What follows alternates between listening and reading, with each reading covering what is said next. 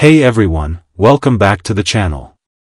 Tired of being limited by the App Store, and want to install amazing apps like Delta Executor, or some emulators, then you are at the right place. In this video, I will show you how to get AltStore on any iOS device.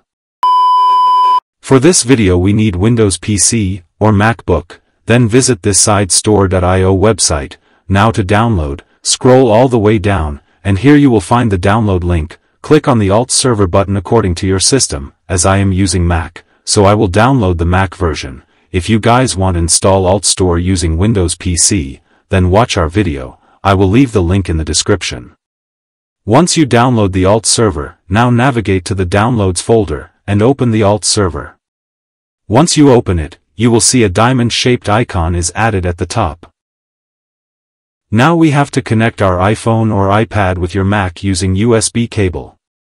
Once you connect your device, click on the diamond shape icon, then navigate to the Install AltStore option, and here you will find your device. Click on it, then we have to enter our Apple ID and password. Make sure to enter same device's Apple ID, which connected with USB cable. Once you enter ID and password, click Install button, and the AltStore starts installing on in your iOS device.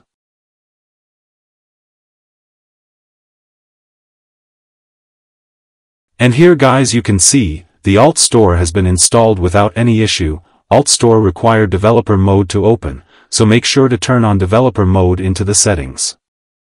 Now to set up AltStore, navigate to the settings into AltStore, then tap on the sign in with Apple ID, and we have to enter our Apple ID and password here. Once you enter the AltStore will ready to install IPA files on your iPhone and iPad, and that's it guys. Thanks for watching. Hope this tutorial helped you out. Please like the video, subscribe our channel, and hit bell icon for more tech tutorials.